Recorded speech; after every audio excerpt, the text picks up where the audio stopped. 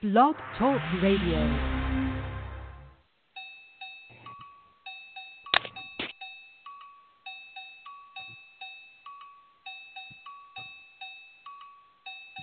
Uncle Jasonib, Uncle Jasonib, Uncle Jasonib, Uncle Jasonib, Uncle Jasonib,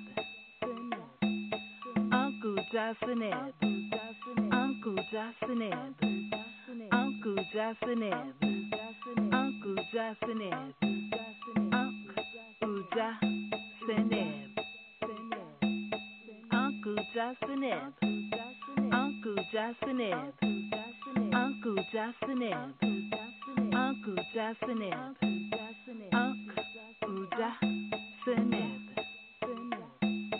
Uncle Jasonib, Uncle Jasonib, Uncle Jasonib, Uncle Jasonib, Uncle Jasonib. Uncle Jasonib, Uncle Jasonib, Uncle Jasonib, Uncle Jasonib, Uncle Jasonib,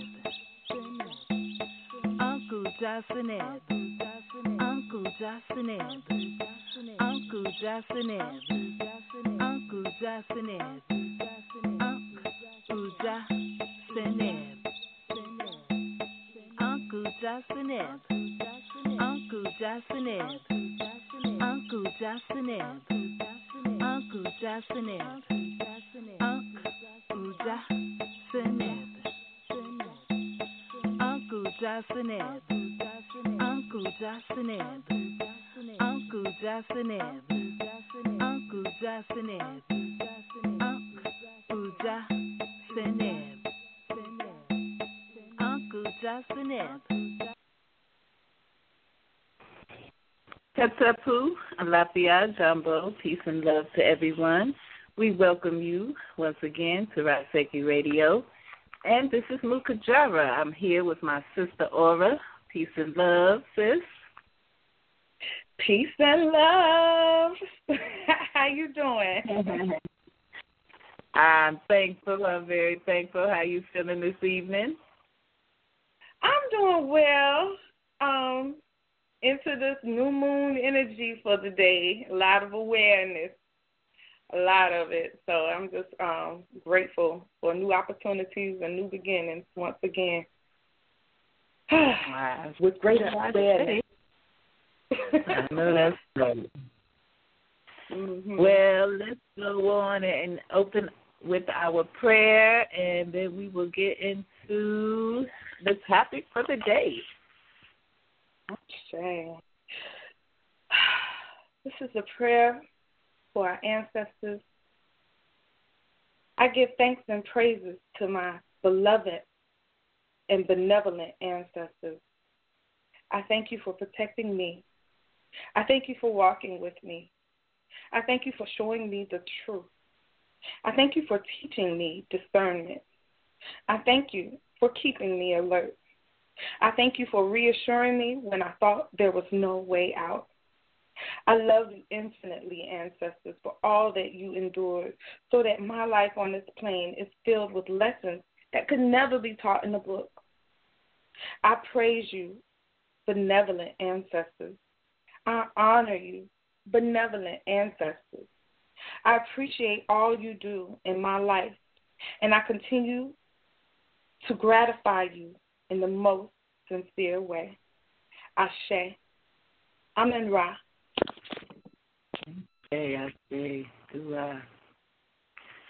we give thanks, and we are here on this new moon day. It's a new moon in Aries, so this moon is coming with a bit of fire, and I know some people have been experiencing that fire, that transformation, that energy that comes with that fire power. So we always like to honor the moon. We like to set our intentions at this moon time. And this is definitely one with a strong energy to make things happen. So if you have not done it already, you still have time to go ahead and write your intentions out, things that you want to bring to yourself. Write them down, and you can put the paper on your altar, on a sacred space, or put it on your bathroom mirror so you can look at it on a regular basis and work to bring that energy or whatever it is that you want to bring to yourself. Work with the moon energy. And what are you feeling with the new moon energy, sister?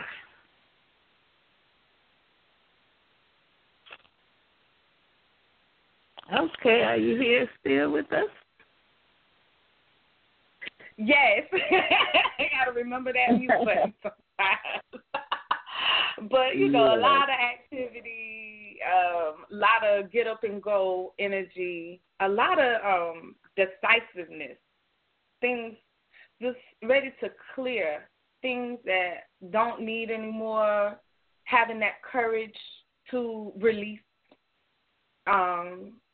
things that, you know, have been around for a long time. And, you know, that's been a constant thing. You know, release just seems to be a constant thing with me.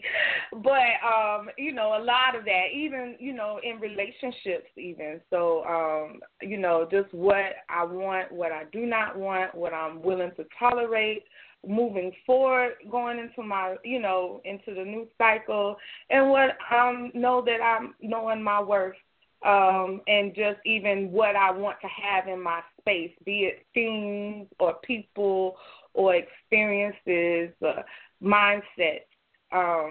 So it's a powerful new moon. You know, it's breaking habits. This is a wonderful time to do it. I mean, it's just it's just a lot of things, and it's like an urgency because I know that Mars is going into retrograde in a little bit more than a week. And so that fire, you know, we got to utilize that fire while we got it, because, you know, part of what that Mars energy is about is going to pull back. So it's like, okay, let me roar now. Mm-hmm. Yes, the Mars at Ogun energy, and Mars is in Sagittarius, so that's just more fire upon fire. and belief structure with it being in Sagittarius. Mm-hmm. You know, that's where that Mars energy is really affecting is old beliefs. And what is it? How is it serving us? You know, and the direction with the archer. Where are we aiming for? Right. Shifting that paradigm. Well, I know people have been feeling it. It's in the process for those of us who've been working with the moon energy and seeing how it's been moving for the past year. So really, there's a lot of clearing and releasing and making way for the new cycle, the age of Aquarius, and all of those wonderful things. And we actually have a class coming up this weekend in Philadelphia. We'll be having a group share, yes. We are excited. We love to go to Philly. And we're going to have a healing circle tomorrow night at the Haven. And we invite everyone. This is actually open to the public, people who want to experience the Raseki energy. You are welcome to come. We are asking for donations. And we will have our classes, Kinetic Reiki Level 1 and 2, on Saturday and Sunday. We do have room available. If you have not registered and are interested in coming, you can definitely register still in advance, or just come on by the Haven on Saturday early so that you can register for the classes. And you can get more information about those classes and our other upcoming events at RasekiHealing.com. And also, we are celebrating the family and encouraging everyone to work on healing your family this month of April. So this is, we talk about healing ourselves, and we always work on healing ourselves. That's something that is a continuous process. But we also want to reach out to those that are close to us, our family members, extended family members, and do what we can to help elevate our families, because, it takes strong families to make a strong community, and families are the foundation of the community, basically. So it is important to have time other than those holiday dinners to really devote to building up our families. I've met some very powerful families in my time. I guess I would say the Marley family is one of my favorites at this time, because they seem to be very close. They're very active with each other. They seem to support each other, and they have a lot of products and other things that they do as a family. So I use them as an inspiration for my own family. And, so we invite everyone who is listening to join in with that. I don't know if I would call it a campaign. It's just a movement, I would say, for the month of April. I like the whole idea of focusing on our families. Our families have gone through so much over the generations and just throughout time. And just even now, just with a lot of things that we see today, we need each other more so than ever before. And, all family isn't necessarily blood, but it does help to heal the bloodline. But even in creating family in our community and in our circles of support systems, we have the family that we are born into, and then we have the family that we choose in our conscious state. So, family comes in many, many ways. And, we should be in a place where we are starting to work together in a very healthy way, having healthy, loving, compassionate relationships, being patient with one another, caring for one another, thinking of someone above oneself from time to time, and even just doing things in a collective fashion so that, the needs of the whole can be met. So there's a lot of things that we can do. And I think also, just the family is the foundation of a strong nation. And if our homes are in disrepair, if that's the right word, then, that will therefore be the same of anything else that we build on top of that. So we have to strengthen and shore up our foundation. And I really salute your spirit to being open to the messages, to deliver this to our community and people worldwide, to focus, not just one day, but a whole month. And I'm just really, really grateful for this opportunity. Yeah, I appreciate that. And our families are worth it. I mean, really. So you can, we actually have some tips that we are sharing about the family healing, and those tips are coming through on social media. On Facebook, we have Raseki Arts Temple page, and on Instagram as well. So if you want to get more information and join in, definitely visit us online. And what else do we have going on coming up? the meditation CD. I knew it was something else that I wanted to mention, and I'm very excited about this project. It is a collection of kinetic meditations.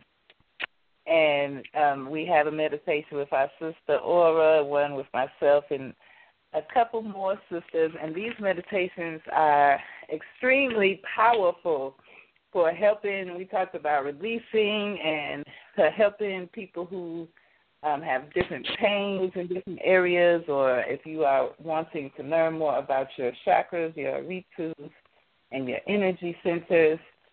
This CD is definitely something that you may want to check out and add to your collection.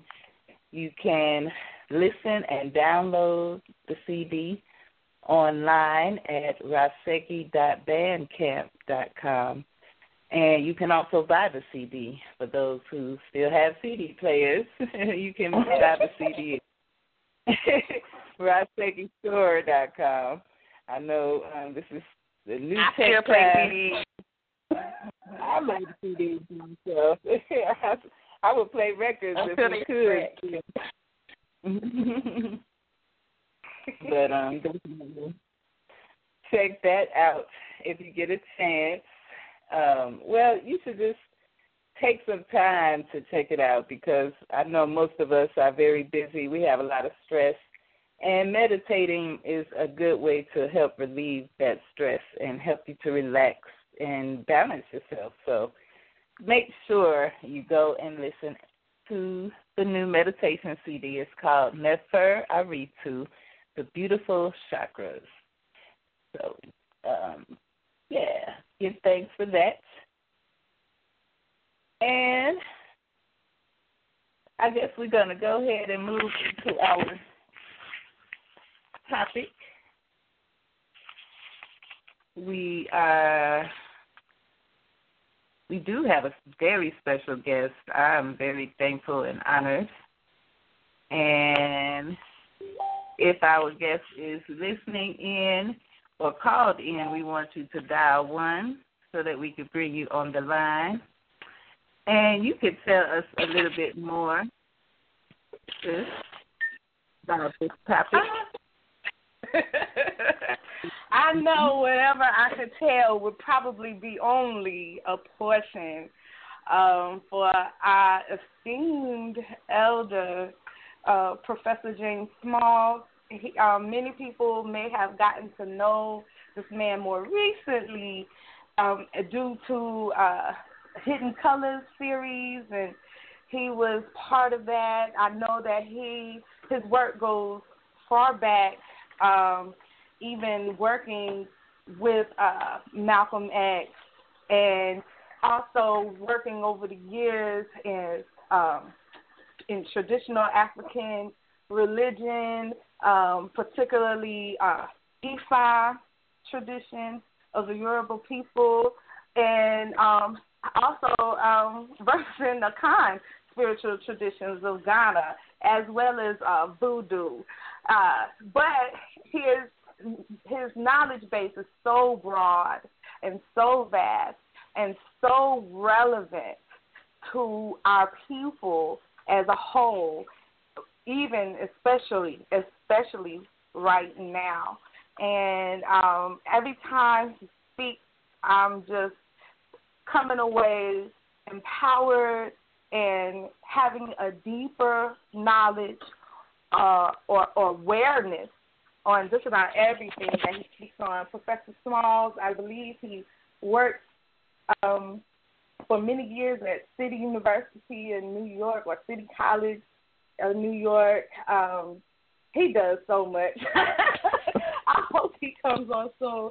So just in case I have missed anything, he can share more. But it's just an honor to be able to sit at the feet and to listen to such a wise and esteemed elder such as himself. So I'm here. Yay! I am here. Peace and blessings. And welcome to our show. We thank you so much for joining us, Professor Smiles. How you feeling this evening?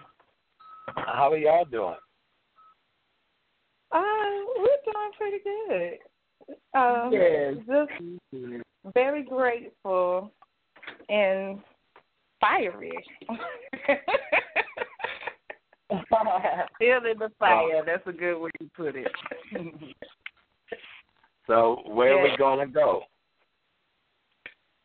Well, I know that tonight our topic is politics and politricks, and just pretty much the relevance of our community. We were speaking about the Black family earlier and focusing on that, but definitely want to go into the topic that pretty much affects just about everybody's life in some way or another. So definitely looking forward to hearing and just sharing in dialogue with you tonight on the topic, if that's okay. Yeah. Oh, no, that's fine. I was a little late because I've got a big family emergency that I'm dealing with as we speak, except they're upstairs moving furniture around. My youngest son had a major fire in his apartment complex on the Good Friday night, and been struggling. They've been living with me while we're struggling to get their place back together, and each night I have to drive them from Harlem back up to Westchester to the city where I live, and so I'm in the midst of doing that. So they're moving furniture while I'm doing the radio show to buy some time. They're helping me out here tonight. So wow. When we say politics and politricks, what we see on television and what we really see in the State House and what we see in federal government and local city government is mostly politricks against black folks, because we don't have the sense to create politics for ourselves. And so white folks practice politricks on us. You can't live in America and say you're not going to be involved in electoral politics. That's silly. Thing that affects your life, every decision that's made legally, affecting the institutions you're in, and I know y'all having an issue down there right now with charter schools. It's politics and policymakers that's going to decide whether you're going to have charter schools. So either you're going to keep letting your enemy be selected and elected to offices and appointing even more enemies to offices, or you're going to get smart and move from being politricked into practicing politics. So you can elect your own people to these offices to make the policies and decisions that affects your lives on a daily basis. That's reality if you live in America. And there's no way around it. Matter of fact, any time we say we're not going to be involved, the enemy is happy because his competition has been lessened.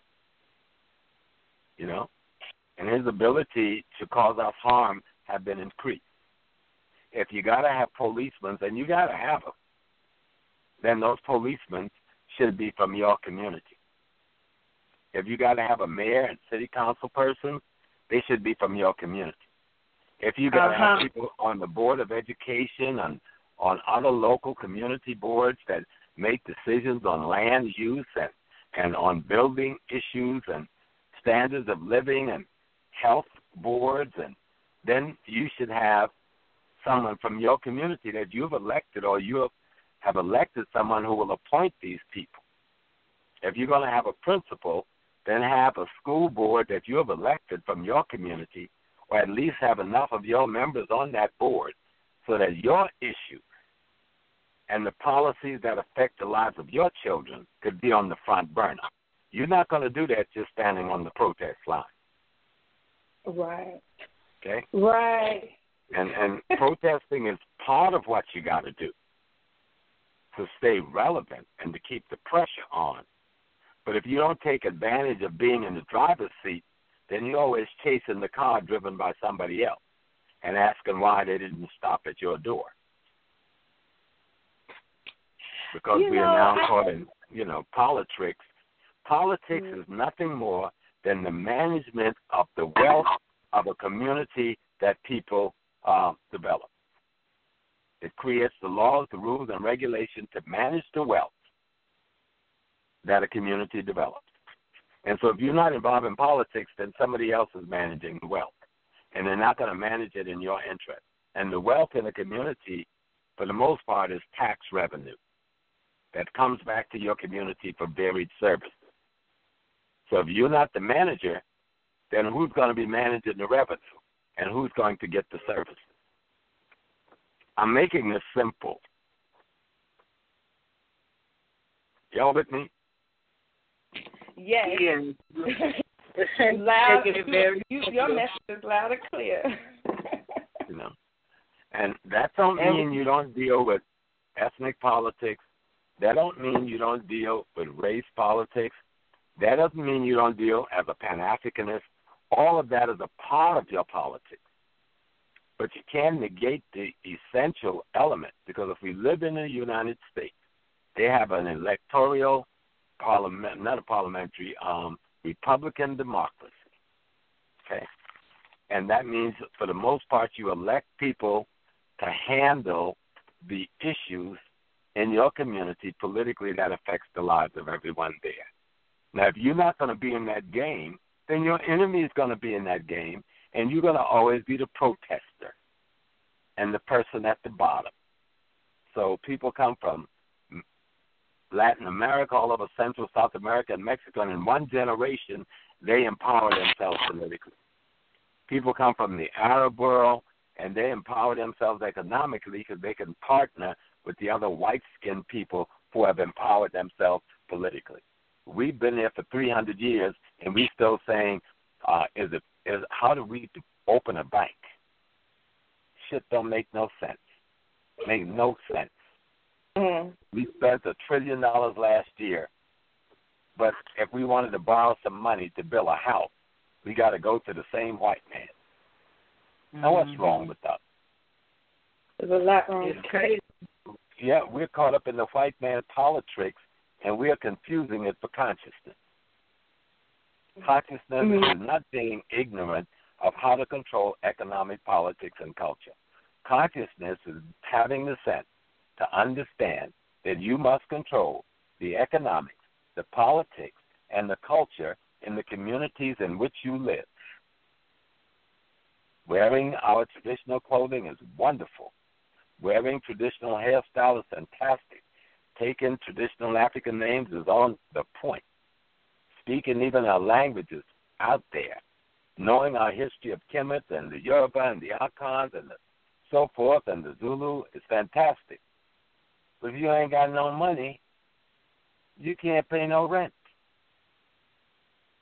You can't buy no house. You can't pay to have your children the things they need to develop themselves. And if you got some money, if you got a job and you're making some money and they're taking your tax money and you're not the political person in the office, then they're taking the money that you're making that's supposed to help you survive, and somebody else is managing it for you. So it's about economic, politics, and culture. But consciousness means being conscious of the fact that you must control those things in order to call yourself a community. I see. I say. That's what consciousness is. We live in America. That's real. We live in these different states, North Carolina, South Carolina, New York. That's real. How is it governed? And what role have we in the governing of these communities we live in? How do we determine that we get access to the wealth that is being produced? Walk down the average street, and when I remember I was in Charlotte not too long ago, walking with you, little sister, and I'm going by the Arab store, the Asian store, the white folks store, the other kind of Asian store. Everybody is in our damn community getting our money except us. Walked into the beauty shop. Remember that me and you went to the beauty shop that day? Beautiful sister was at the counter, but the lady counting the money was from Asia, in the middle of the black community. Come on, people. So you need to get out of the realm of politricks and get into the realm of politics, meaning you control the economic, politics, and culture where you live. Not having the Asians control it, the Arabs control it, the Latino control it, the Jews control it, the Irish control it. That ain't consciousness. That's deadness. That's deadness. Let's get out of deadness into consciousness. Consciousness means to be aware. To be aware of the very moment that you live in. To be aware of all of the forces and factors that are affecting your life in that moment, and what to do to make them have the most positive, long-lasting effect. That's what consciousness means if you put a definition to it. So let's move from politricks, where we're fooling ourselves we don't need to be involved, to politics, where we want to be clear. If we want to control our school, if we want to control the park, if we want to determine whether the streets get fixed, if we want to determine whether the garbage gets picked up on time, if we want to determine where the library is going to be and what time it opens or closes, if we're going to determine the after-school program, then you better control the politics, meaning you better elect yourself and your friends and your family to office, or your enemies will be elected to those offices, and you'll just be complaining about the politics of somebody else, which is the politricks of yourself. I say. And that's the whole show right there. Y'all need to ask some questions.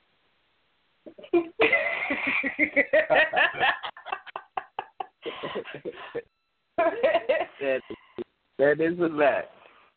I would like to ask, because we've been going through this gentrification period, and our communities have been shifting.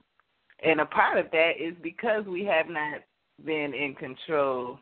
But what would you say we should do right now? I feel like we don't really have an agenda. Like we're here, we're wandering, and not really moving together towards.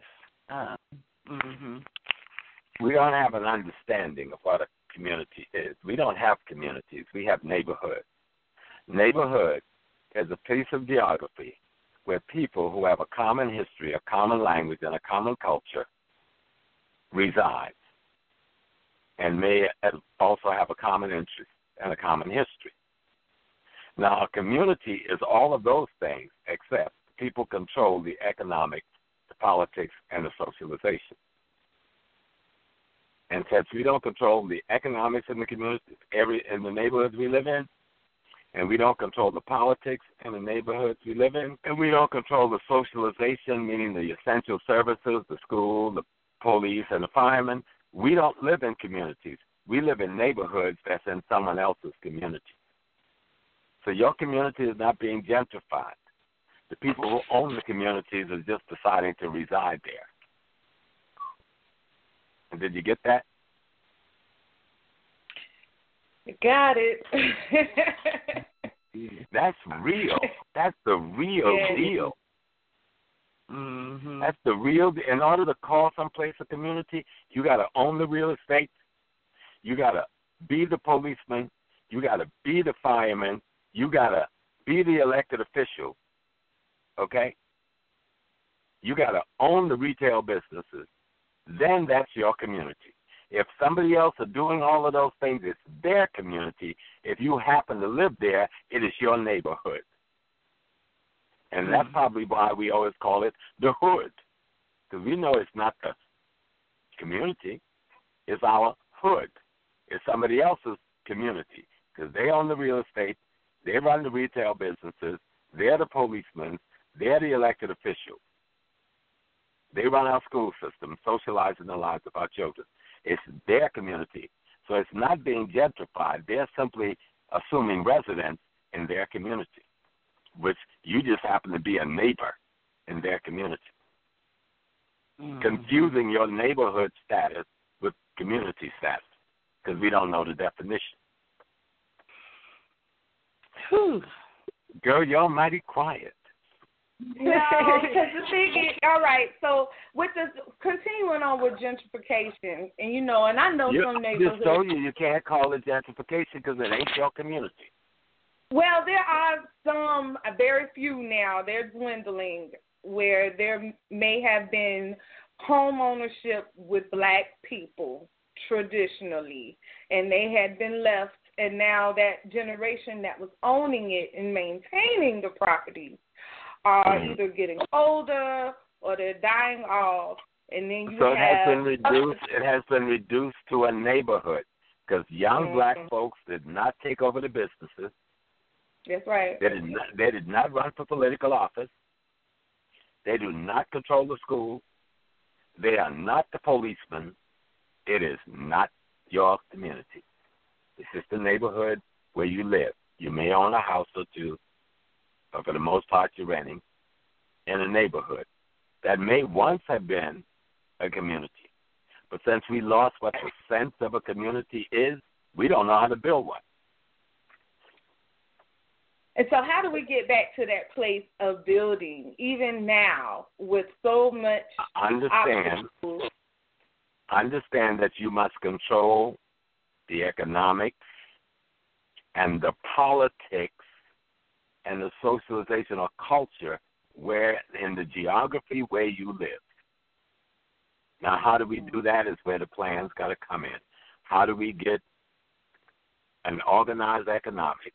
How do we elect the people to office that's making the decisions about our lives so we can put our demands on them to make the decisions we want? How do we get control of the schools so that we are socializing our children? And how do we become the policemen and firemen so we're in control of the public safety in that community? It starts, yes, by buying real estate. That's one of the big steps. But part is collectivizing and consolidating your economics. Mm-hmm. But you got to have an understanding of what builds a community. Right. And it's not just a bunch of black folks living in the same place, because if you live in there and two Arabs is controlling your food industry, you ain't in no damn community. That's right. And the Chinese is running the laundry, and the Koreans running the nail center, and the Dominican is running the hair parlor, and you got Vietnamese running the beauty salon store, and the Indian is selling you hair, and you talking about your community. So it just seems it's really odd when I observe the paradigm. It seems to be on one end of the spectrum. You have many who, we're talking about politics now, and a lot of times people see themselves participating in the political process via voting. And it's really interesting to go by the voting centers or places. And, a lot of times people really have not studied who actually are the people running for particular offices or the particular bonds and what the language and the verbiage means. And many times I notice people, it just seems to be for a few generations now, at least, just the assumption that, people are going to vote straight party. And so just relying on political party lines that may or may not be serving us, regardless of whether or not they're serving us. It's like that loyalty to a party that has not really been loyal to us or our interests. And that's not what the problem. That's not the problem. The problem is we don't understand what politics means, and we don't understand what community means. If we understood those things, party would be irrelevant. We'd know how to use the party. There's no reason why the Democrat from our community isn't black, and it's the black people we choose. You see, but we don't. We're just playing. We bought into something called integration into the white majority group's management system. And we gave up the black management system. Black Wall Street and Tulsa wasn't the only black community in America. Matter of fact, it wasn't bigger and richer than many. Even one called Little Haiti right there in North Carolina. And another big one in Wilmington. They were almost as significant as Black Wall Street in the 1900s.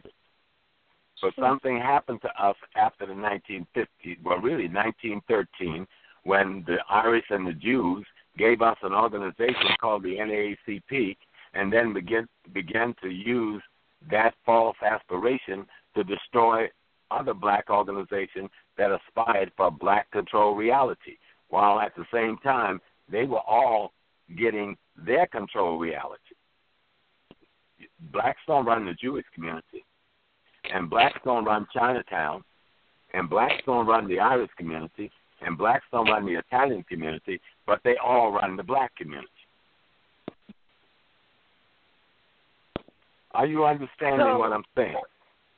I'm feeling you, and what I want to ask, I mean, it feels like then we should find a particular area that we can try to buy property and buy the stores back and at least work in one. I mean, no, you don't have that's to do it in one aspect. state. You're not going to get people to make that kind of geographical move. Just stop shopping at the stores that are there, and they'll sell all that shit to you for cheap. Mm-hmm. How are they going to keep a store open if you're not shopping there? That's true. How? So we've got to ask ourselves fundamentally, do we really want freedom? Because no one can give you freedom. You give yourself freedom. The word freedom itself actually means, the free from the Latin means to liberate. Dome means the mind. Freedom means to liberate your mind. So if we want freedom, we need to liberate our mind from the politricks and get serious about the politics. Freedom ain't free. Mm-hmm. Just remember the word. It means liberated mind. If you liberate your mind, your behind will sure to follow. Right. Don't liberate your mind, you're in trouble. And so we don't have to move. We are in large numbers in these neighborhoods and other people's communities. Stop spending our money with the people who are not our neighbors. They don't even live in our neighborhood. They take the money, and like Malcolm said, when the sun goes down, they take that money to another part of town where they live. That's it. So why are we giving them our money to take to their communities instead of keeping our money and building it into our community? All building means is to use the capital you have and take control of the retail and the real estate needs where you live. You don't have to move anywhere. Just stop shopping with the Korean people. Stop shopping with the Arab people.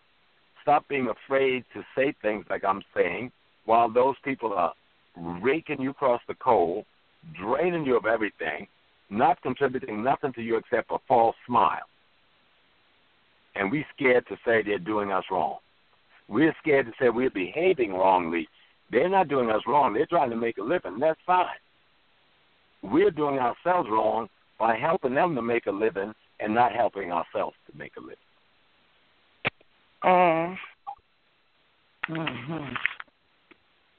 Y'all sound like y'all scared. I was thinking, because I'm like, that whole convenience factor, like for instance, when you were in town and we went into that beauty supply store, you know, it was like short on time, but had I just been like, okay, we can go across town. You know what I'm saying? And a lot of people do not make those decisions. Well, and not making excuses, but that's part of this whole thing, that whole convenience culture and things happening right now real fast, right away, getting the cheapest one and not understanding our value and the value of supporting our own businesses. Then what we'll do, we'll stay in slavery until we change our mind about who we want to be free. Do we want the man from Yemen to be free, the man from Korea to be free, the man from India and the Philippines and Ireland and Israel to be free, or do we want to be free? Awareness. Okay? We have to make a decision. Are we going to take the hard-earned money that we made working on some job somewhere, and most of our people work for the municipality in one capacity or the other, so do we take that money and give it to the people we say are our enemies, the people for whom the police will come and bust our head to protect? And those same people that own those stores, they're never out there in a march with us when somebody has been shot down in our street. If they're around, they're trying to protect the store from us and asking the police to protect their stores from us. And yet we give them the hard-earned blood money we make to behave towards us in that manner and ask why nothing changes. Until we change, nothing will change. And the thing we have to change is our mind. And that means that's what freedom is about, a liberated mind. Then you can liberate your behind.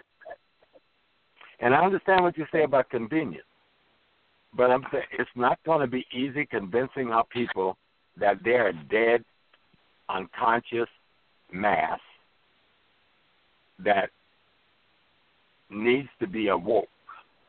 It's not going to be an easy job. We've had some of the greatest leaders in the world come, and we watched them murdered off. Dr. King got murdered because black folks helped the white folks murder him.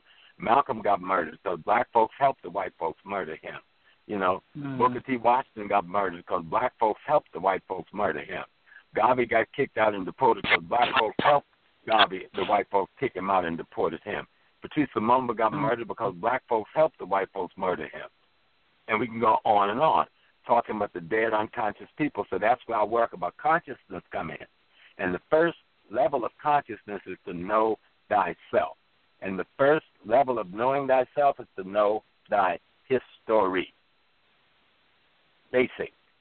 If you don't get that basic foundation, learning African American history, then going into African history, basic foundation, so that you can learn to know yourself and know who you are and how you got where you are and how you got to be who you are, so you can know what changes are necessary so that you can control the economics, politics, and culture where you live, so that you can move from being neighborhood into being communities, and then bringing those communities together economically to be a black nation.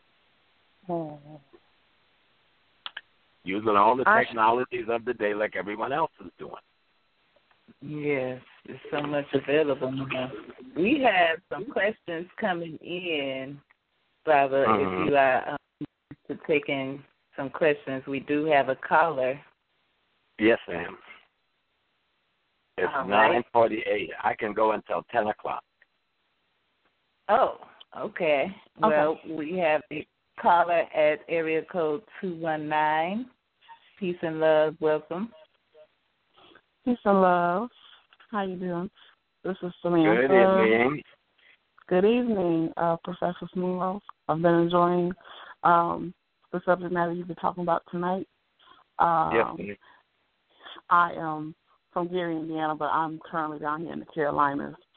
And from what I'm hearing, what you're saying, and I'm agreeing with, is that the way to move from politics to politricks, from politricks to politics, is to consciously pull our economic wealth and exercise it in a way where we build up our own people that we consciously spend with black businesses. That's what I'm hearing, and through that we can start building black communities, and that you can start, putting elected officials into place that represent the values that we hold and want, the goals that we want to see achieved in you got to elect your friends and your cousin and your uncles, and those are the people you got to elect to office. Not some strange black person that the white folks have put before you. So we have to realize that economics is how you control the wealth that will allow you to provide food, clothing, shelter, safety, and security for yourself. Politics is how you manage that wealth. And then the social or cultural give you your ethical, moral belief and principles like ma'at and Iowapili and other principles that will guide the character that you develop to use the politics to manage the wealth. Right, I agree.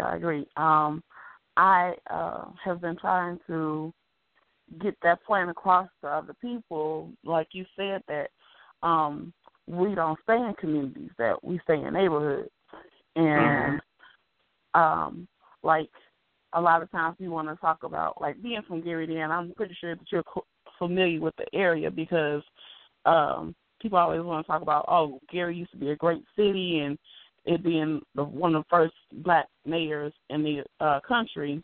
And I'm telling people, well, you cannot blame what the city looks like now on black people because downtown is depleted, just like it's depleted in Detroit and Dayton and all all over where there was a booming city, and then black people got certain powers and the white people left. You can't blame that on black people because those buildings are still owned by the original owners. They're not going to sell them, and they're not going to build them up until they know that the black people are no longer living there. They're significantly less, and they can run that area again. Yeah, but if you had a true black political leaders, because most of those people abandoned those buildings, the city could take all of them by what is called eminent domain for tax money, for tax revenues owed, and can redistribute those buildings by selling it to other people. And so, but if you don't have the right black political leadership in place, that won't happen. The buildings will sit there abandoned, even though that person could say, you have not paid tax, you owe the city tax, the building belongs to us, the city. The city's going to now work with other community people to come up with investors from their community to collectively buy that facility and put some business there. But you cannot negate the fact that the money we need to do that, we're given to these other ethnic groups. So if we don't hold that money back and redirect it, even the good thoughts we're just talking about won't happen. Right. I agree. You cannot give all these other ethnic groups your money and then expect you're going to have a community, because they ain't happening. Right. And that's one thing I do, try my best to exercise, is that, okay, I know that I'm going to eat. I'm going to eat every day so if I'm not cooking at home, I will drive 20 or 30 minutes to go eat at a black restaurant. Because, we talk about the convenience. Oh, well, I don't feel like driving that far. But, you get out your home and you're going to go anywhere to eat. What's 10 minutes? Because you think about that one convenience, oh, I don't want to drive that period of time. But when you go eat where you're going to eat, you're inconvenienced because first thing you got to do is when you come in that door and you're greeted by those Greeks or those whatever Arabs or whatever they are at that door, you got to put on that fake smile and you got to look like, what's the word I'm looking for? A Negro. You know what I'm saying? So you're inconvenienced from then. And, so how do we get people to realize that, okay, what's the difference between being inconvenienced for 10 minutes when you go wherever you're going to go and spend your money, you're inconvenienced because you're going through that emotional battle of being or feeling or treated like you're lesser than. Well, even if they treated you like you were God, it would still be stupid to spend your money with. Indeed. Your son is on the corner unemployed selling drugs because he can't get a job. Your husband is drinking and depressed because he's unemployed and can't get a job. And you're working 2 jobs for nothing with people who are disrespecting you. And the little bit of money y'all make, you're giving right back to the same people who are disrespecting you and keeping you from developing industry to have jobs for yourself. It's redirecting your capital. They should be talking about this in every church in our community, every mosque in our community, everybody there, and they're talking about Jesus and Allah. But ain't nobody telling the people how to behave in a manner that Jesus and Allah would be pleased with their economic situation because they can provide food, clothing, shelter, and safety for themselves. They're busy talking about a salvation beyond this world. That goes for the Muslims, too. They're doing the same thing. They're no more than Christians in blackface, and Muslims and Christians are no more than Muslim in blackface. They're both teaching a white agenda on spiritual reality, confusing people, and you can't separate your politics from your religion, from your history, from your culture, from your economics. They're all part of one package. Right. They're all part of one package. You set your agenda by what you believe in. So if you believe in a certain thing, you're going to operate a certain way. Right. And that's why I tell you the foundation is know your history. Because knowing your history is going to let you know yourself and identify yourself on the map of human experience. Meaning you say, how did I arrive here in Charlotte, North Carolina? I arrived here because of these sets of historical experiences. And these sets of historical experiences involved genocide against my people, it involved enslavement of our people, it involved murder of our people. Who were the ones committing these crimes against me? And you're going to find that it's the same person whose stores you're walking into every day, spending your hard-earned money, so that they can employ their children, their nephews, their uncles, their fathers, while your nephews and sons and uncles and fathers standing on the corner trying to figure out how to get a hustle going against themselves to make a few dollars to bring some food, clothing, shelter home. Right. I'm hoping this is hitting home, people. Yes, I hear you loud and clear. And we do have another the whole audience. No, we do want to thank you. Leave y'all in a few minutes because I got to pick up my babies and take them another hour drive to my home. So, all right. You know, we had a massive fire in the family 2 weeks ago, and we really just kind of going through the recovery and the development and getting out of that right now. And I'm the one who's the father with the car.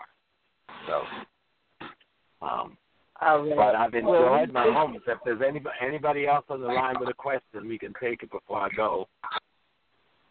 All right. We do have another caller in who wanted to make a comment. Peace and love. Welcome. Can you hear us, caller, at 646?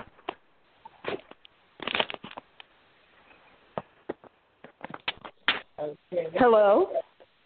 Yeah. Hello. They hear you. Oh, okay. Am I on? Yes, you are. Yes, on. ma'am. Ask your question before he goes. Okay. Well, I guess it's more like a statement to the question. Well, I guess it's both. It appears to me from my observation, from what I'm observing, that the conscious community, or so-called conscious community, is looking to divest itself of the whole political scene and has divested itself of the political scene and is moving more towards, creating small businesses, et cetera. The problem is that many of these businesses do not have a really big economic impact. They are perhaps enough to keep these people, fed, their immediate families and that sort of thing. But the economic impact is not that great. And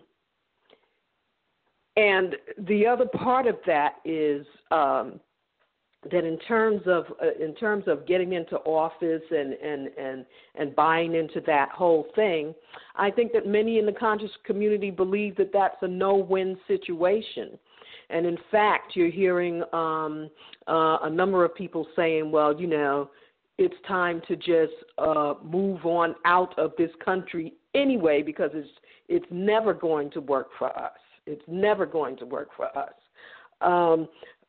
What are your comments about that? What are your thoughts? Everything that you have just see a very positive position.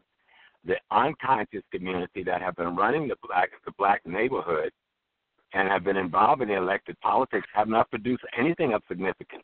That's why we're in the mess we're in. What I'm suggesting is that we not only get into the politics, but we get the Negro consciousness out of the politics. We have millions and millions and millions and tens of millions of our people voting. Why aren't we getting the results? We put a president in it twice who was supposed to be black. And the first thing he said was, I'm not the black president. I've never heard a white man said that. I've never heard a Jewish man said that. I've never heard an elected Hispanic said that. Why is it necessary? You have to say that. The next thing he had to do is denounce Minister Farrakhan. I've never seen any white folks denounce the Klan or denounce anybody. And Farrakhan certainly is not the Klan. He had to denounce his own minister, Reverend Wright, because he said, "Goddamn America." I don't understand why this thing they call God haven't damned America. But what we have done, the conscious community has advanced us. The community of young people that's calling themselves the conscious community is the most progressive element of our community right now. They just need to add something to what they're doing, and that is control the electoral politics in the neighborhood they live. The country is run by small businesses. That Arab store in the corner makes sufficient money because there's enough of them around the city. That Korean nail place, it's enough of them around the city. Small businesses is what runs America. And we need to get back into small business. Our problem is we spend most of our money, like all peoples, with small businesses, but we're spending it with other ethnic groups. And we're afraid to deal with the question of other ethnic groups exploiting us economically without feeling guilty if we don't give them our money so we'll be broke, then we're doing something wrong. And so we tend to continue to suffer. Every one of those things that you said that sounds critical of the so-called conscious community. I don't even like the term conscious community. I like to talk about the younger element, generation in the community, because there are people who are conscious all over the place and there are people who are unconscious all over the place. But what we have to begin to do is understand that if you don't control the businesses in your community, it is not a community, okay? That's the first thing. Secondly, if you don't understand that economic, politics, and culture is essential to be in your hands, or you're not going to provide food, clothing, shelter, and safety to yourself and your family. You may provide it to some degree. If you got a job at the post office, you can rent a nice apartment. If you got a job working as a lawyer, you can have a nice little home. But then you're just one person with a few little friends that hang out in upscale little white restaurants pretending you have arrived someplace, and the only place you have arrived is where you're hiding from the other black folks who don't have nothing. So we need to understand if you're going to control your life, you must control the economics and the politics and the culture and the geography where you reside, period. That's the only way you're going to meet your primary objective, which is providing food, clothing, shelter, safety, and security for yourself and your family. That's the bottom line. To get to the consciousness, that consciousness simply means to be aware of your contemporary and current reality and to be involved in that due to that awareness. That means you must study your history. You must know the history of African American people and then the history of African people. So you figure out, how did I get to this place? How did I get where I'm standing today on a street corner in Harlem at 152nd and Broadway? How did I get here? What was the set of circumstances that put me here? It is the understanding of those sets of circumstances that put you where you are that's going to allow you to develop the systemic programming that will keep you from being in that place again. And my that brother. means learning how to control economic politics and culture to produce food, clothing, shelter, safety for yourself and your family. Now I got to go do what I'm talking about. Get my little family over there. Get my little 2-month-old baby and my 2-year-old baby and my 34-year-old baby and his 35-year-old wife baby and the 16-year-old and put them in his car and take them home so they can go to bed. But I hope I've been useful and helpful, sisters. Yes. Yes, and we appreciate you and taking the time with so much going on. We definitely appreciate you and really hope to have you again. Oh, I promise I'll be back. I promise I'll be back. Oh, do I? Thank you. Okay. All right. Peace and blessings to everyone in our listening sphere. Food, clothing, shelter, safety, and security will allow you, will be possible for you if you control economic politics and culture. That will happen when you become conscious by knowing your history and your ancestors' experience. Apply them to making the rules you need to build your world. And freedom means liberated mind. Free your mind and your behind will be right behind it. Mm-hmm. So I'm going to say good night to everyone. Hotep. Hotep. Peace and We blessings. thank you so much. You're And welcome. love to your family. Yes, ma'am. And love to you all, too, and all of the listening community. Remember, there is no conscious community. There's an element of our community trying to be conscious, and that will always be to eternity. But that trying to be consciousness is a blessing. Just let's try to expand our path, through knowledge and understanding. Peace and blessing. Peace and blessings.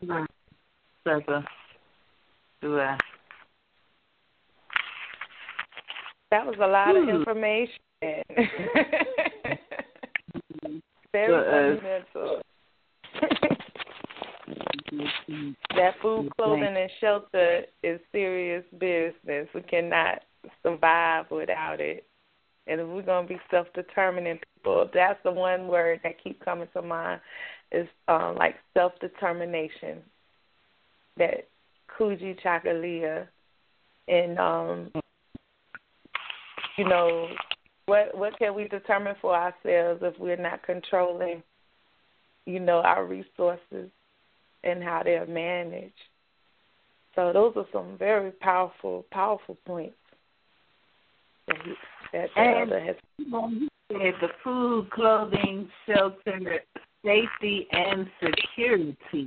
Because they are important, and we have seen, how important they are in these recent years for our people in so many areas. So much has been going on. So that safety and security piece is crucial. That's why we have to have a community where we have our own police officers who know the people in the community, and we're not just, automatically shoot someone just because they're maybe black. Those were missing elements with the Black Wall Street, I believe. It was a missing element of that security and safety. Those communities like Tulsa, in Durham, Wilmington, different places, Rosewood, you had prosperous communities, and even, in South Carolina, political, there was a time during Reconstruction where, blacks had a very prominent political position in certain places throughout the South during a time, but then that was overturned, and it was just a lot of things that's going on. So that history, there's so many things that we have the history, we have blueprints. I'm now thinking of, communities that have a history of having political power and being able to rise, even if they did fall, to learn from what they didn't do and what they did do. Just like so much. It brings us around to the safety and security again, because Black Wall Street was burned down, just like many of the cities that were built during those times. So the security and safety is always an issue for us, or it has been, and for some other communities that have been set up as well, broken down. Even if, the land was owned and everything like that, it was still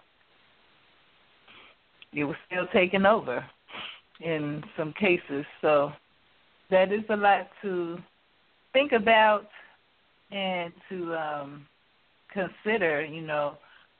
I really appreciate him saying that we just need to stop supporting the other businesses that are in the communities.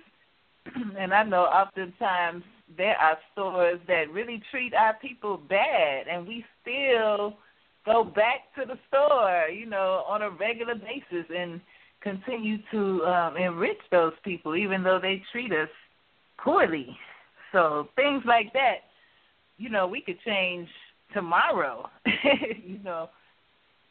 and that is something that would really make a difference in our community, and would help. And I can't even say in our community, because he definitely clarified that we don't really have any communities right now.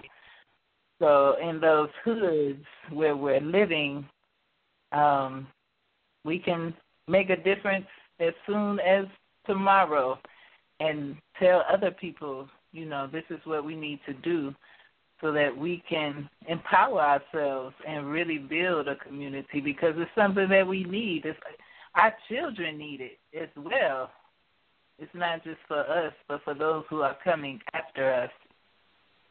So we're going to just keep that conversation going. And what would you say to that, my sister?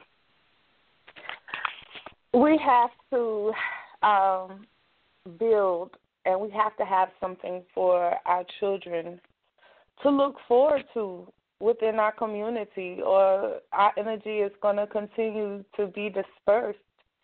And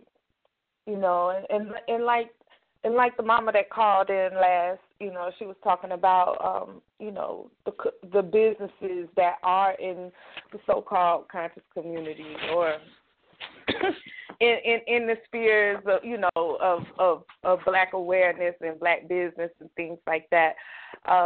There aren't a whole lot that are economically viable to make a huge impact as far as employing large numbers. And usually if there are any, it's a few, very small percentage.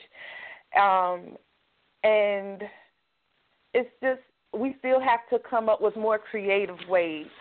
Like, even for instance, susus are very viable ways of encouraging circulation of the dollar. Organizing, even if they are small, Black businesses coming together as a collective, sharing information, sharing resources, things like that. I've been part of groups like that.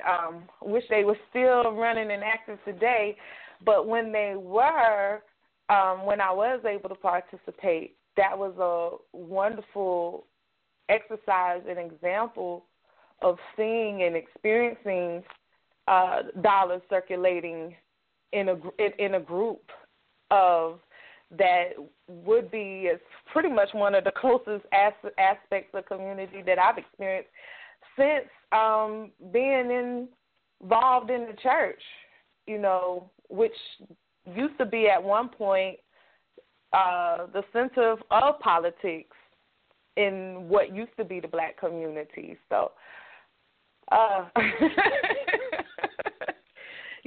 it's so many ways that we can look at it, and I just know that we have to look. If we look back to our history, we can see patterns and blueprints, but also just educating ourselves on what our options are, and just even coming together collectively, even in small groups, to of solutions that are viable for meeting our needs. Because the bottom line is that our interests and our needs need to be met. Right. Mm-hmm. And that would be my motivation for participating in the political process. But many of us participate in very shallow ways in the political process without even believing or having any hope that our needs will be met. So I'm glad for this discussion so that we can come up with other ways.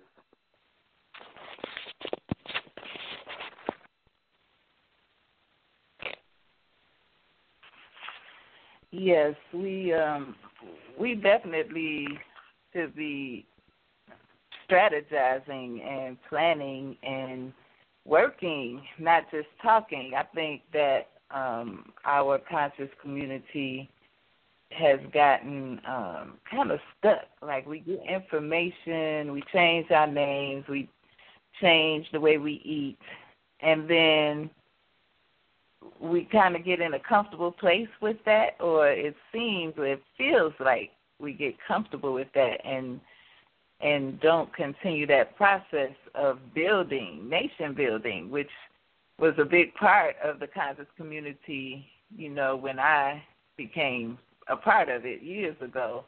That was something that you would hear people say often. It's nation time, it's time to build. And that was a time when we had a lot of black bookstores, we had a lot of black schools, and many of those schools and stores have closed since that time. We do have, I would say, some new businesses opening, a lot of health-oriented businesses, which is a positive thing because, we do have a lot of things, ailments and sickness in our community or in our neighborhoods, and we need to do some healing. So I think that call is being answered in a lot of ways. We are seeing small businesses open in different areas, and we just need to continue to encourage our young people to build their own businesses and to support each other and, to carry that torch, really, because at one time the young people were very active in the movement, in the revolution, and in the conscious community. And, I don't know if we could say that right now.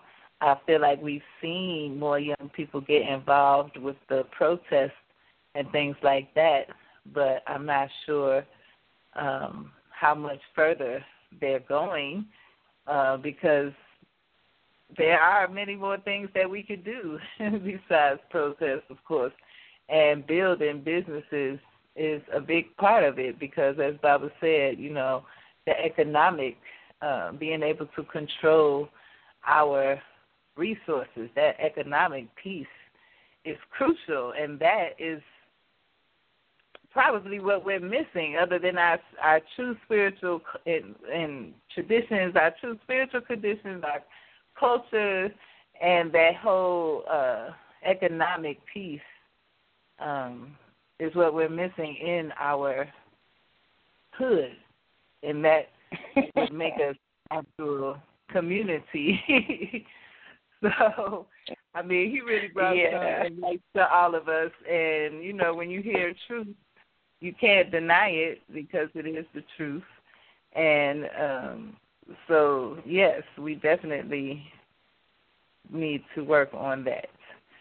And as we in the beginning of the show, building the stronger families will help us to, because I feel like, it takes families to have a strong business.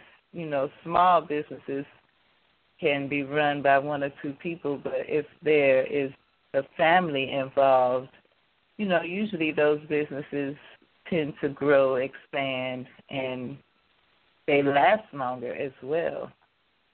So that family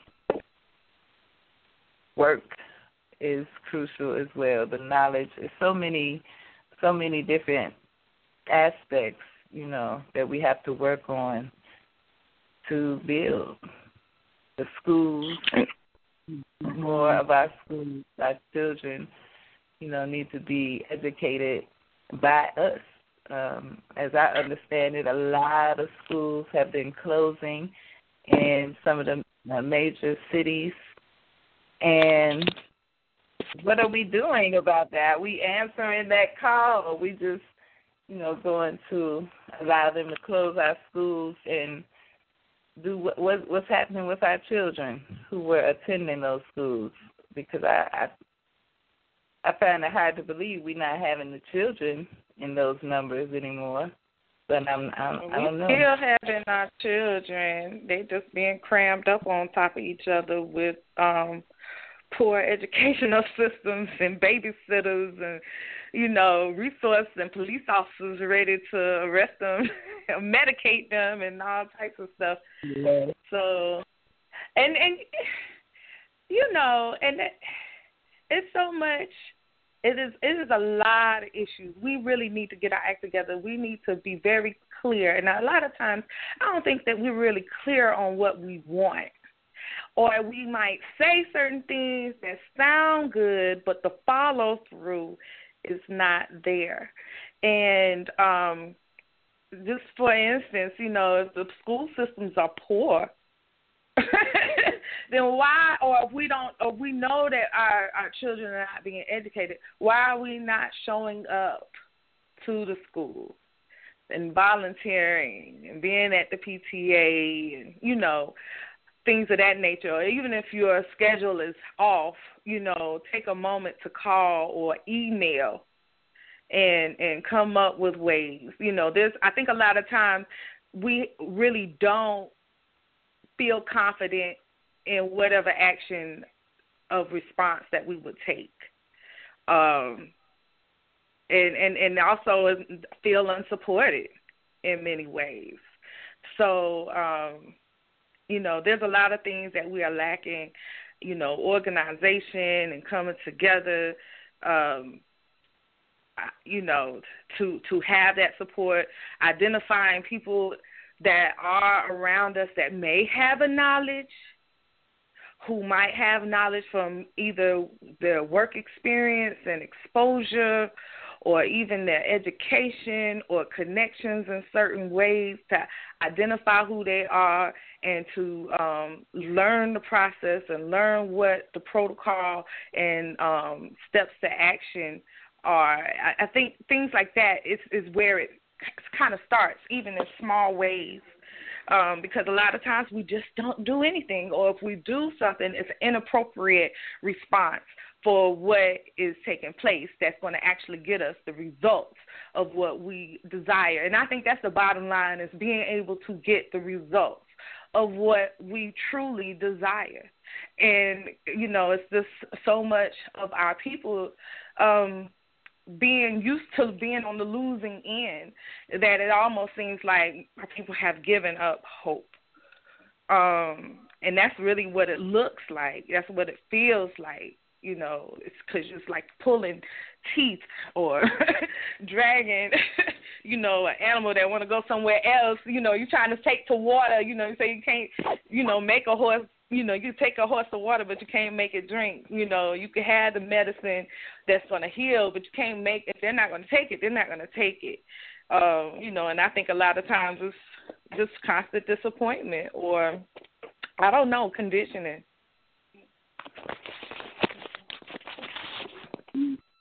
It definitely is a lot of conditioning. We have been oppressed, for some time now in so many different ways. So, we are strong though, and we continue to move. We continue to move on, and the energy will continue to flow. Like Baba said, it will always be a people who are trying to be conscious. That energy will always be there. The culture will not die. That light, is always going to be there. That fire is there. And I imagine until we actually free ourselves and liberate ourselves, liberate our minds, then it shift, And this is a time of shifting. A lot of people are waking up. A lot of people have gotten knowledge of self. There's so much knowledge and information available out there. So it's like, if you still ignorant, shame on you. If you haven't taken the time, you still reading the King James Version, and you haven't taken the time to see who King James is. Shame on you, those kind of things. Because time has moved on to a whole different place.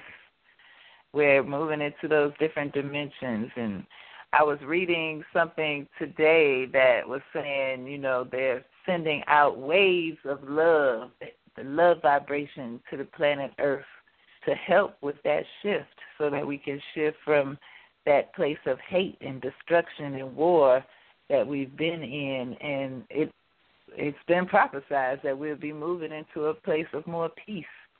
And so that energy is coming at us, right now, actually, while we're speaking, with this whole new moon, this fire energy. It's a part of it.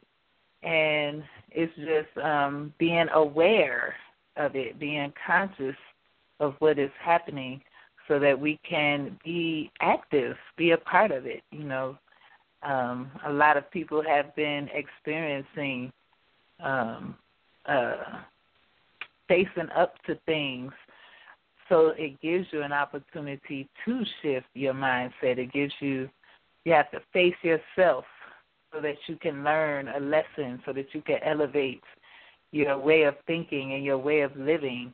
People have been going through these experiences more and more because that is a part of this process that we're in. And it is moving towards having more communities, having more people who are working together, people who are in tune, like minds and ways. That is the vibration. That is the vibration of the age of Aquarius. So it's exciting. It's an exciting time to be present and a part and aware, as we're seeing these changes and shifts and all this energy coming at this time. So yes, it's only a few people who are left. If there is anyone else who would like to join the conversation, you could dial 1, and we will bring you in if you have called in. And we do have a comment in the chat room from Mama Fetzi. Peace and love, Mama Fetzi. And she was talking about Professor Smalls, talking about our spirituality and how there are so many people who still have that Negro religious mindset, and they reject our spirituality. And we know we definitely are dealing with that. But at the same time, even some of those churches are fasting, and they are shifting and, taking on new information as well.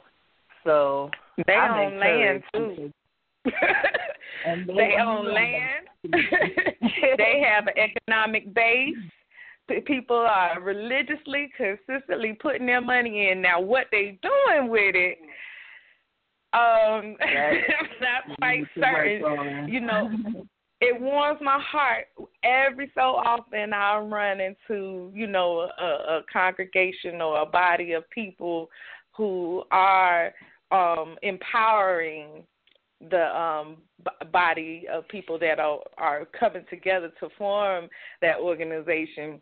But it's not often. It's not that often. But that opportunity is there. So it's like whenever, like even my father, he's very active in his church, and I try to encourage him to encourage the pastor or whoever, like, when y'all gonna do a credit union? Right. Like the whole original tithing concept was bringing what you have to the storehouse, which is more or less like a bank than anything else. And so, I don't really diss them too much. It's like there's certain things, it's like, okay, we got to outgrow this. But there's certain things that we really can learn because they're coming together on a regular basis, putting their money together, buying up land with buildings and things like that. Yeah. But with our awareness, I'm sure that we can think of other things to do with the finances, such as what we have brought up forth at this conversation tonight. But it's a lot. We do have a caller who wants to join in, so I'm bringing in our caller at area code 219. Peace and love and welcome. Peace and love. I was going to say, so what's stopping us from those few black-owned banks that are in our neighborhoods, from us going to those black-owned banks and developing a dialogue or whatever to say, okay, we're ready to start a campaign where we go through our neighborhood and influence our family members or whatever, our friends, to switch from the banks that they have to their bank. But we're only willing to do this if you are willing to support our agendas, our economic freedom. And if we can start doing that in our little neighborhoods or whatever, and then build that campaign further, to this city or that city, what's stopping us from doing that? Because I did see where T.I. and Killer Mike, they had a whole bunch of people, black people in Atlanta, move their money to a black-owned bank in Atlanta. So what's stopping us from doing the same thing so that we can start building, those other infrastructures, our schools, our police, militia and stuff like that. I just think that's a good idea. I don't know if you guys think that is definitely a good point because we are the only thing. To me, I think it's just takes initiative, and once you get one person going and getting other people going, usually you have a person or people who can influence others. So it's just a matter of, wow, that's real powerful, following through. Because I know we have some black banks as well as credit unions. Right. So I've been wanting to do it for a long time. But it's just the city I was in, back in Gary, there wasn't a black-owned bank, even though the city is like 85% black. There was no black-owned bank. A black guy bought up some land and opened a grocery store there. And when I say this grocery store was very nice or whatever, but all the other grocery stores around the area, like they paid people that were in the neighborhood to spread bad news about the grocery store. Like you go in and buy groceries, and then depending on what you bought on the groceries, it will come off of your gas. So, and this is all going right back into the community. But about 9-10 months in, the grocery store closed. grocery store stayed closed about 2 years. And then it finally opened back up, but it opened back up under Arab ownership. But now the store can't keep folks out of there. Even white folks come from a little low-end part of the city and shop at that grocery store.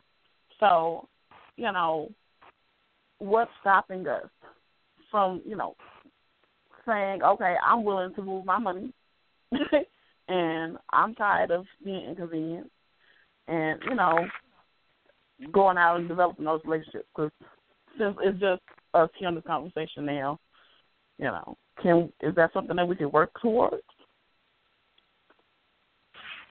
Yes, that is something that we could work towards, and we would definitely encourage our members, listeners, and followers to do that, because that's a big step for us to take our monies and put them into our banks, as well as stop boycotting, basically, the neighborhood stores that are owned by people who don't live in our neighborhood.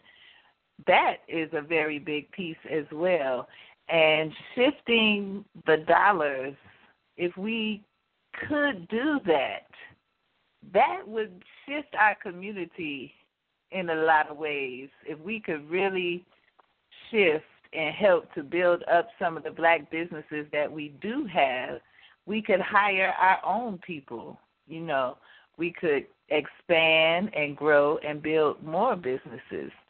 So that is something that we've really been waiting to see happen, you know, and really is the next step in our progress, in our evolution, in our liberation, is to use our power, because we've talked about we have some few trillion dollars of money power in America alone, and we just don't give it to ourselves. We are giving it to others. Give it to everybody else.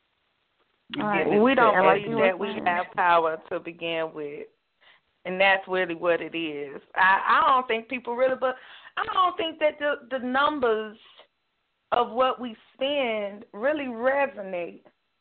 I don't think that it really resonates really at home, like hits home as reality of how much power or potential power, because it's not power until we aggregate it and circulate it amongst ourselves, because pretty much it's just dispersed energy in a lot of it. But coming together and utilizing our resources, or even coming to, you know, for whatever reason, and when it comes together, it's more, that's where the power actually happens. But, I mean, when we learn to really work for our own interests, and for some reason we feel that is wrong, we always want to include other people, where really, if we take care of home, if we take care of ourselves, then we can be in a position to help others. But we haven't even given ourselves time or space or permission to take care or invest in ourselves. Many times there's a sense of guilt when we do focus in on ourselves. Even on, when I say ourselves, I mean even as on an individual basis, you know. And so that whole balance of it being in my eyes, as far as how we utilize our energy and how we treat one another and treat ourselves coming together, I believe plays a large role, because we're talking about governing potential communities and nations, and we have to be able to govern ourselves. Right. I was just thinking that, like, that's like a political, like political science almost, because we keep on thinking about, well, we don't have, you know, these different so-called conscious communities, well, we don't have enough guns and this, that, and other, but that would be a battle won without not one life shed if we could get that done, on a mass level, and especially if it's done at a certain time. Because if we look at all the black wealth that was lost in between the 2007 and 2010 period, like 50% of black wealth was just snatched away. And nobody's talking about that black wealth was snatched away and it's gone because of, people foreclosing on homes and things like that.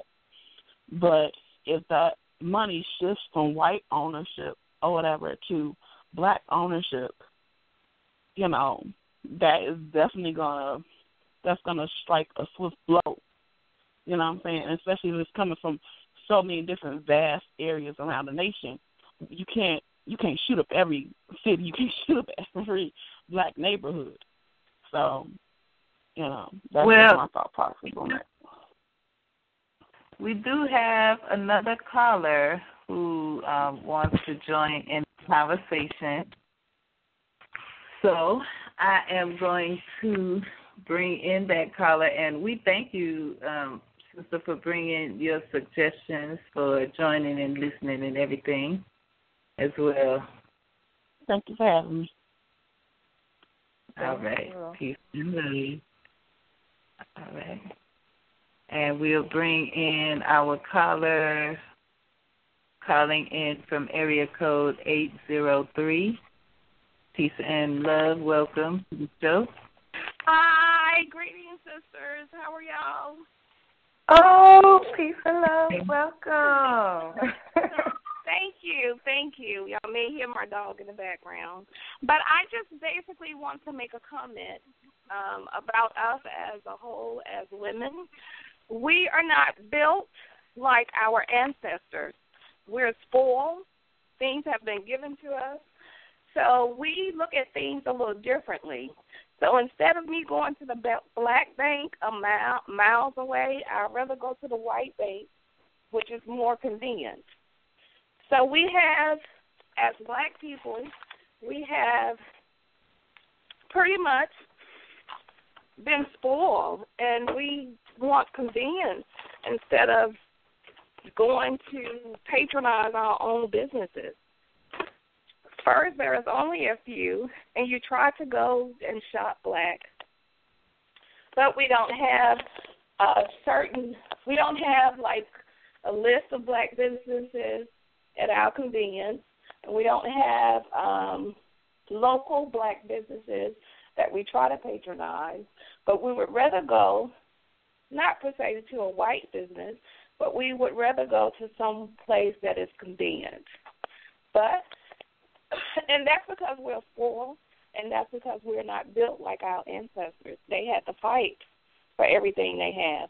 Now most of the things in the black community are pretty much given to us from our parents. And I see the same thing as for me. I am a parent, and I see that I have spoiled my kids in certain areas as well.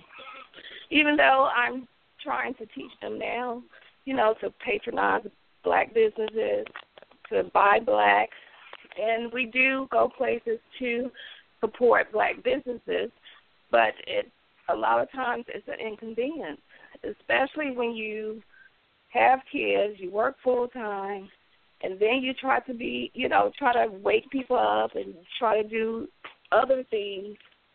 It's hard. It's hard, and we're lazy. We really are. Yeah. Because I can call sisters anytime and ask them, hey, can you come, and watch the kids while I do this? Back in the day, you could just drop your kids off. The people don't mind keeping them.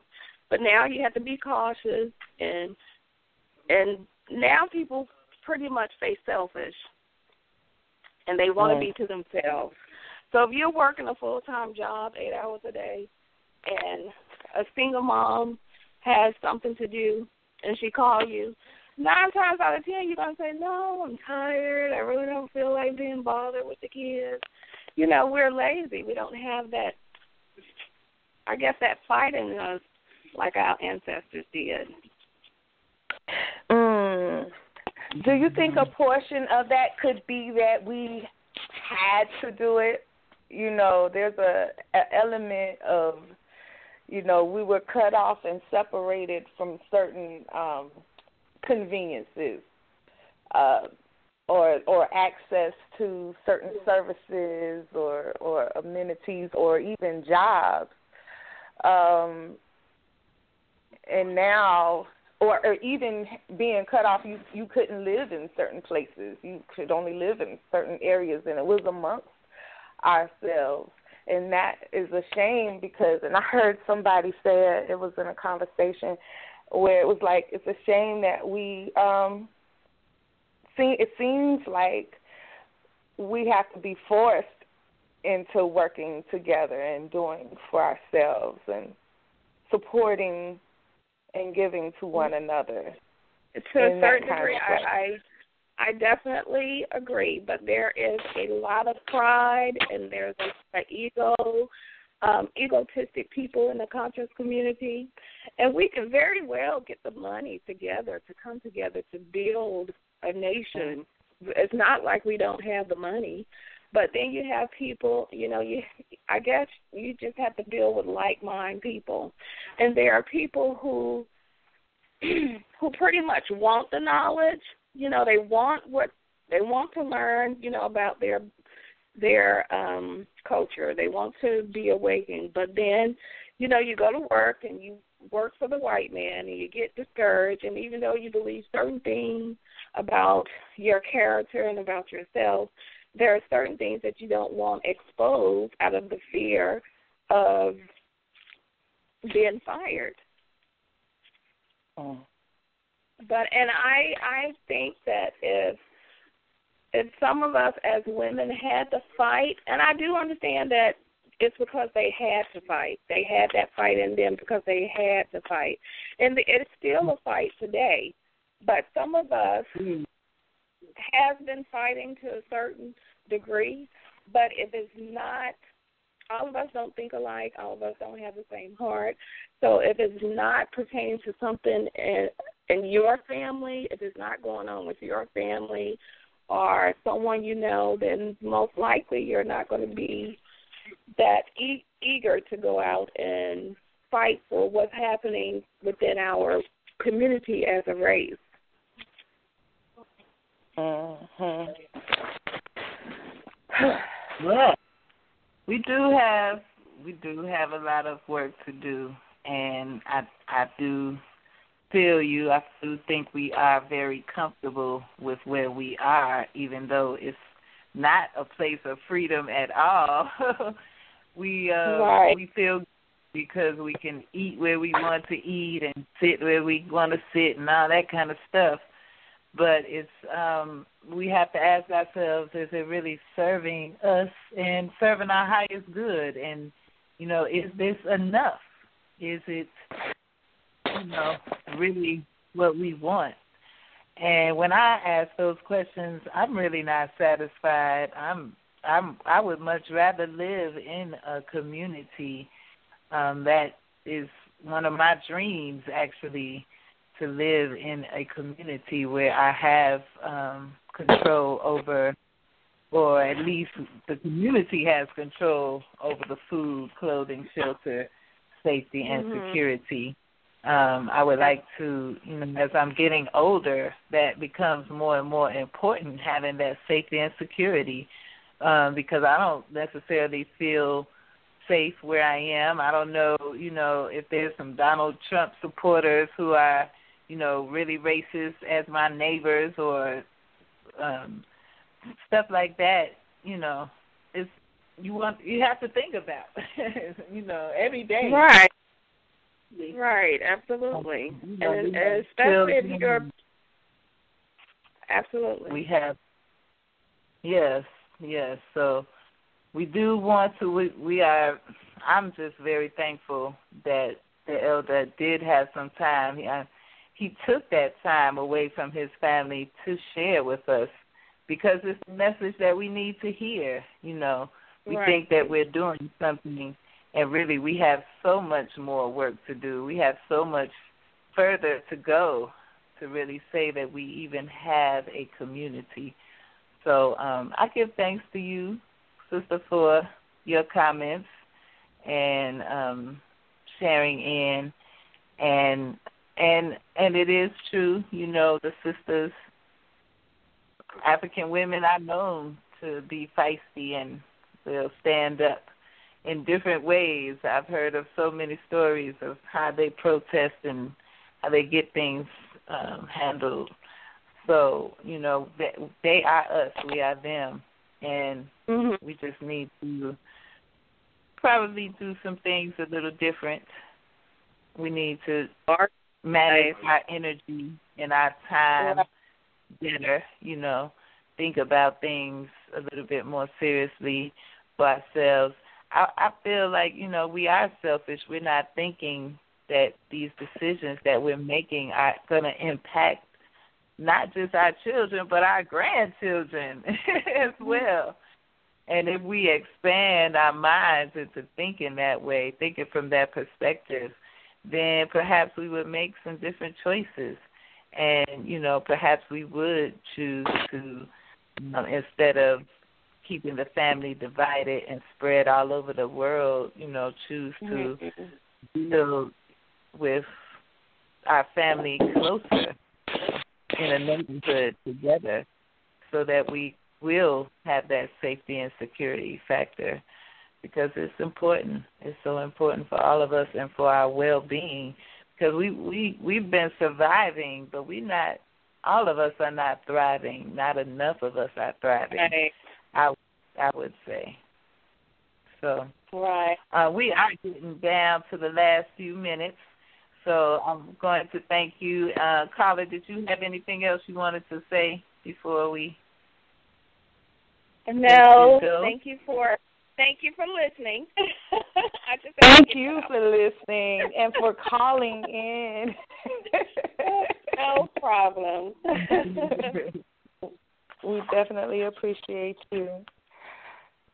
Oh, wow. I think tonight had a lot of positive information to heighten our awareness and things that we should consider, things that we should be coming together and discussing instead of idle debates about things that are not necessarily as pertinent to our everyday existence, survival, and thriving, and strategizing and planning for future generations so that we can return to having community and doing the actual nation building that we often like to discuss or romanticize about. And we definitely have come a ways, but we have a long, long way to go. And, again, I think that just the focus with strengthening our families and supporting one another will help to gear us in the right direction for where we really, truly want to head into as far as building community as well as a nation. So that's what I would have to add before we close tonight. Okay. Do I? Well, we're going to continue to send some positive love vibrations out to Professor James Smalls and his family and pray that they are able to get themselves situated soon and with ease and grace. And we give thanks that he took that time with us. This is one of those shows you're going to have to listen to again because he said a lot in a little bit of time. So definitely make sure you replay and tune in to get that message that the elder had for us. And make sure that you tune in again next week. It's going to be another lively show.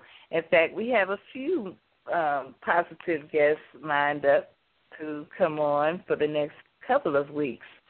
So you can definitely stay tuned in to the Raseki Radio And also visit us online for information about our upcoming classes and retreats.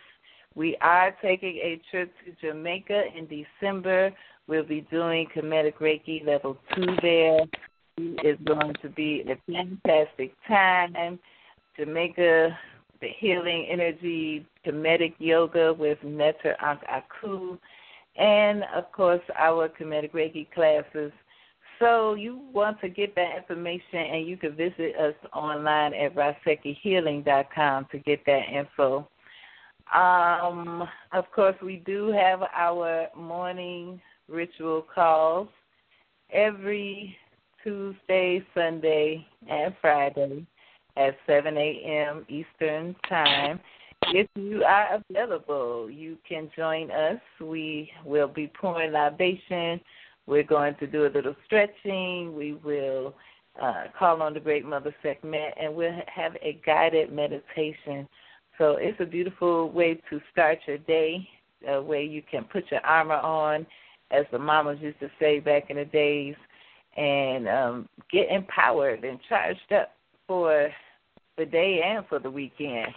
You know, we have to work together, bring our energy together, and that is one thing that we do to contribute. We give thanks to all of you all for listening in, and I'm looking at the messages on the chat room. Peace and love to you, Mama Fetty and Sister Mimi. We do need to have more programs about startup businesses, and we'll actually be some entrepreneurs next week. So look out for that information. And we're just going to keep it moving. We're going to keep the culture vibration high. We're going to keep talking about my aunts. We'll keep working on healing the family. That's what it's about, you know, because we do want to build some communities. We do want to make it better for our children and for those who are not even born. And it is up to us. The power is in our hands. What we do with our time and our energy is what we put out there, and what we do is what we will receive. So make sure that you are putting out some good energy, some good thoughts, good words. Put that love vibration out. Feel that frequency that is being sent to the planet and share it. You know, everybody needs love. Love is the most healing vibration on the planet. Most of us have been hurt enough, and if we could just turn that around and just start loving each other more, it would make a huge difference for all of us. So definitely tap into that love frequency throughout this week. Feel the energy of the new moon, create your intentions and put them out there, going outside and say them out to the universe, shout them out to the world, say what you want, what you need, bring it to you. You have the power. We all have the power. We just have to use it. We have to remember the ways of our ancient ancestors and use it. Use that culture. Use that power. We thank you. We love you all. We're going to go ahead and close it out with Ankh Ujasaneb, life, prosperity, and good health to you all until the next time. Hep Hep Hu. Ankh Ujasaneb. There's no time like the present right now.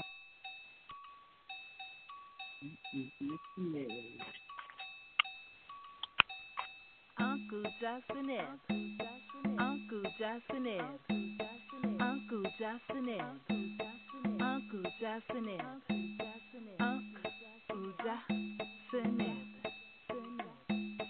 Ankh Ujasaneb. Ankh Ujasaneb. Ankh Ujasaneb. Ankh Ujasaneb. Ankh Ujasaneb. Ankh Ujasaneb. Ankh Ujasaneb. Ankh Ujasaneb. Ankh Ujasaneb. Ankh Ujasaneb. Ankh Ujasaneb. Ankh Ujasaneb.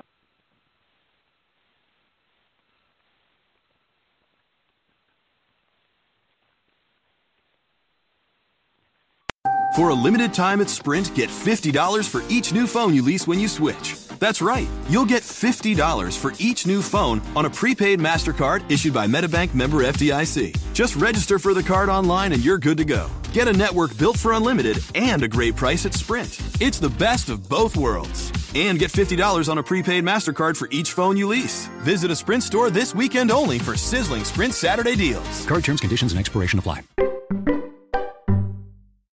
The all-new Toyota RAV4 asks, what if? What if your ride was refined and rugged at the same time? Introducing a car that's got style and substance to spare. The all-new RAV4 Limited, featuring a sophisticated, muscular new exterior and available options like a premium JBL audio system and panoramic roof. The all-new RAV4 Limited. Toyota, let's go places. JBL and Clarifier, registered trademarks of Harman International Industries, Incorporated.